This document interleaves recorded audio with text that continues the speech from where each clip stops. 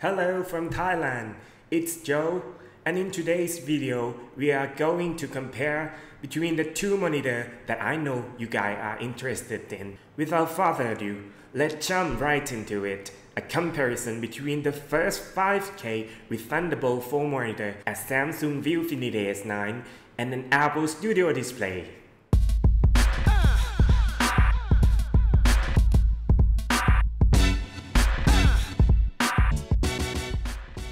When you're looking to buy a monitor, one of the main things you have to consider is the image and panel quality. So, let's start with the panel. Both monitors have IPS panels. The Samsung Viewfinity S9 comes with a matte finish surface, while the Apple Studio display has a glossy screen. As you can see, the matte screen has less contrast and vibrancy, whereas the Apple monitor has more vibrant and punchy colors. They both have a maximum brightness of 600 nits. I'm in a room with light sources from the front and the back. As you can see, the Viewfinity S9 handles glare very well, while on the Apple screen, you can see some reflections.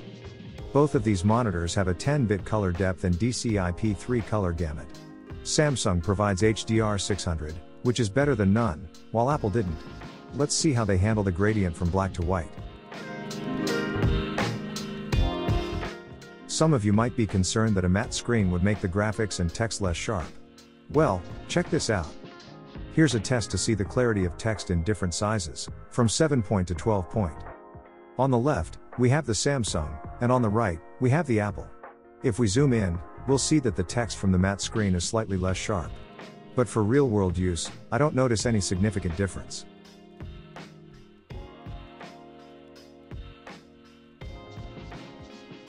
In my opinion, the downside of a matte screen is not the sharpness or low contrast but the viewing angle. Matte screens have slightly narrower viewing angles compared to glossy screens, whether you're looking from the sides, top, or bottom. Let's test how these monitors handle annoying light shining on them. First, I'll start with a small light tube. You can see that the matte screen handles the light pretty well, while on the glossy screen, you can see those reflections. Now, let's try a brighter light. I'll increase the light from low to max. On the glossy screen, you see those big reflections, but on the matte screen, it's more like a strip of brightness on one side.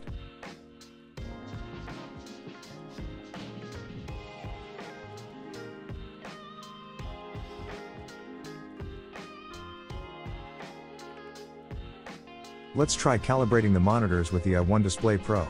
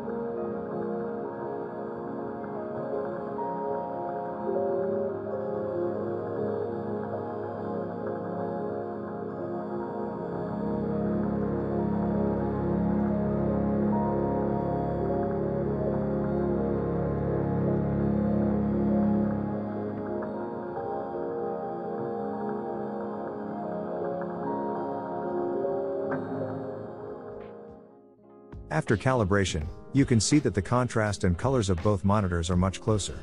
The Viewfinity S9 has a hint of green, and the Apple Studio display has a touch of pink. So, I tried recalibrating both monitors a couple more times at night, and the colors became even closer. However, I still notice a slight color difference. And when you're in an environment with no annoying light or when you are in a well-light controlled environment, both of these monitors look pretty identical.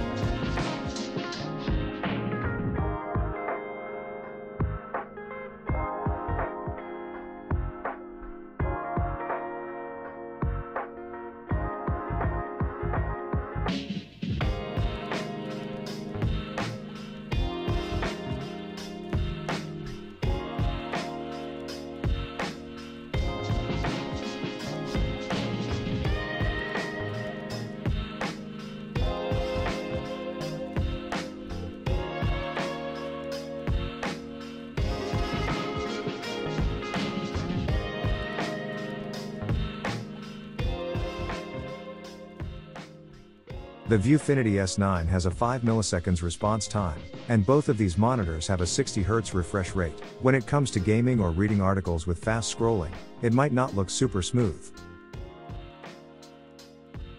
Now let's talk about the body of the monitors. The design of both Apple and Samsung is quite similar.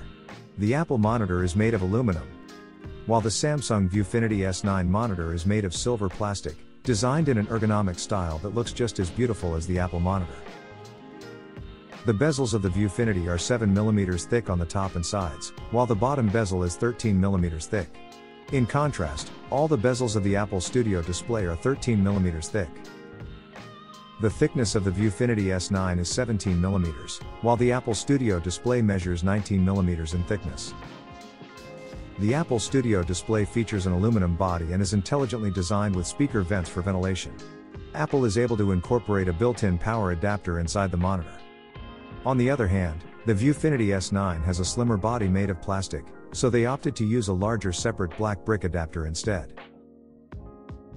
The Viewfinity S9 comes with one Thunderbolt 4, 3 USB-C port, and one mini display port. Meanwhile, Apple provides one Thunderbolt 3 port and 3 USB-C ports. Therefore, the Viewfinity S9 can receive signals from two devices.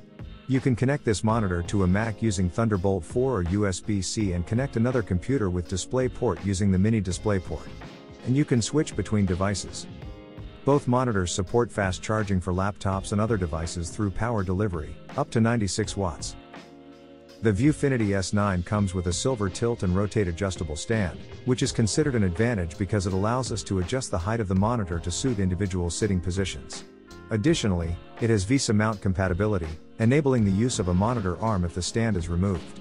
In contrast, Apple offers the option to choose between a standard stand, an adjustable stand, or VESA mount, with each type of stand sold separately, resulting in a higher level of stability for the Apple monitor. However, the Viewfinity S9, despite offering more options, may exhibit slight wobbling. The Viewfinity S9 monitor offers adjustable height, with a minimum height of 5 cm and a maximum height of 17 cm from the desktop to the bottom edge of the screen. In contrast, the standard Apple monitor does not have height adjustment capabilities. The Viewfinity S9 monitor allows screen rotation in both vertical directions. Regarding the tilt function, the Apple Studio display can tilt up further, while both monitors have similar tilt capabilities when tilting down. The Samsung Viewfinity S9 comes with a detachable 4K ultra-wide camera which also tilt adjusting. On the other hand, the Apple Studio display comes with a 12 megapixels ultra-wide camera and the center stage function.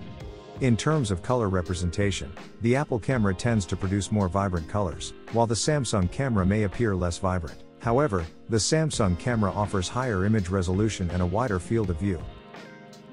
In terms of microphone performance, the Samsung microphone captures surrounding sounds more effectively, including ambient sounds, while the Apple microphone has a lower volume and picks up less ambient noise. This is my taste. 1, 2, 3, 4, 5, 6, 7, 8, 9, 10. This is my taste. 1, 2, 3, 4, 5, 6, 7, 8, 9, 10. Now, let's talk about the speakers. The Apple Studio display comes with up to 6 speakers, positioned at the top and bottom of the monitor, and it features spatial audio, and it also supports Dolby Atmos sound. On the other hand, the Samsung Viewfinity monitor has two 5-watt adaptive sound speakers on the left and right sides, which produce relatively flat and less dynamic sound.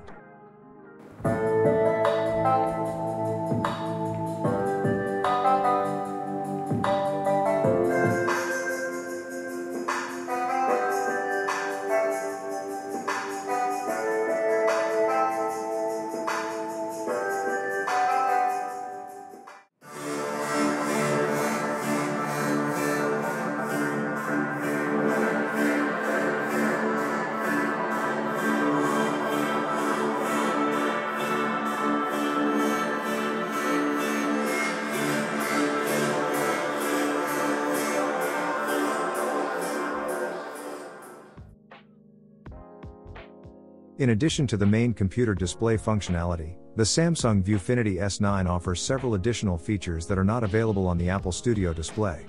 Let's take a look at what they are. The Viewfinity S9 provides wireless connectivity, including support for Bluetooth, which allows us to connect speakers, keyboards, gaming joysticks, or other devices. It also supports Samsung DeX mode and Apple AirPlay.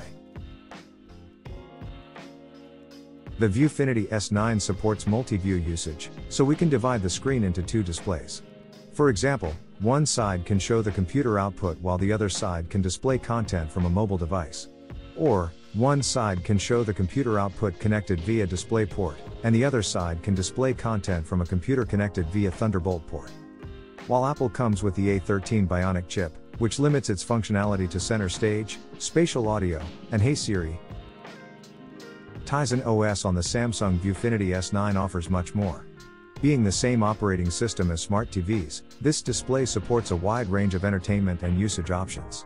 It allows users to watch movies, listen to music from various apps, works on documents using Microsoft 365 apps, and participate in online meetings through Google Duo, among other capabilities. Since it functions as a smart monitor, Samsung provides a remote control, which is convenient for accessing various menus. The Viewfinity S9 also allows screen color calibration through the Samsung Smart Calibration app. However, I couldn't test the screen calibration by pairing my mobile device yet. The advantage of the Viewfinity S9 is that we can access and adjust various menus more extensively through the menu options in the device settings and the remote control. On the other hand, on an Apple display, we can adjust the volume and brightness through the function menu on the keyboard. However, changing menus on the Viewfinity S9 seems to be more complicated. We have to access deeper menus. For example, if we want to adjust the brightness, the quickest way is to access the quick menu by holding down the home button, then navigating to the Pictures command to adjust the brightness. After that, we still have to select a menu to exit the screen. I would like to thank the users on MacRumors for recommending the Better Display app for adjusting brightness and sound through the keyboard. I have tried using it, and it works fine. However, reducing the brightness through this app seems to yield different results compared to directly reducing the brightness using the screen menu. In Thailand, the Viewfinity S9 comes with a 3-year warranty, while the Studio display comes with a 1-year warranty. However, Apple offers the option to purchase Apple Care Plus to extend the warranty period. Regarding the warranty, I encountered an issue with my 2015 5K iMac, the pink edge problem, after the first year of warranty had expired. So, a longer warranty period would be better. Alright, we are done. I hope this helped if you are considering purchasing one of these fantastic monitors. So, if you have any questions, feel free to let me know in the comment below. See you in the next review. Bye.